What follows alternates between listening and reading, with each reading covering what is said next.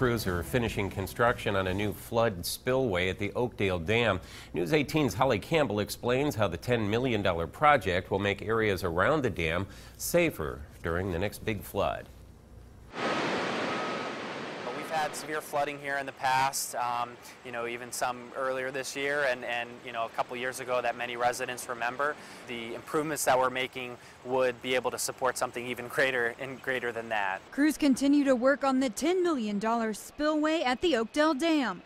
NIPSCO Communications Director Nick Meyer says the project is part of a federal upgrade to ensure the safety of people living downstream. That in the event of a major, once-in-a-lifetime catastrophic flood, that the facility would be able to withstand, at least attempt to withstand that type of an impact. Meyer says in the case of a catastrophic flood, water will come over the new spillway and preserve the earth wall around Lake Freeman. The water has somewhere to travel safely rather than, coming over top of it and having an impact on the earth over there and moving things around. Meyer says the spillway will also be useful if something happens at the Norway Dam upstream and an extreme amount of water is released into Lake Freeman.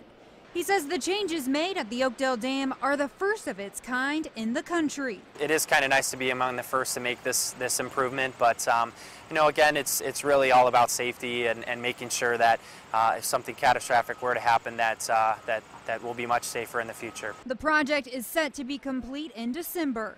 Holly Campbell, News 18. Well, the sunshine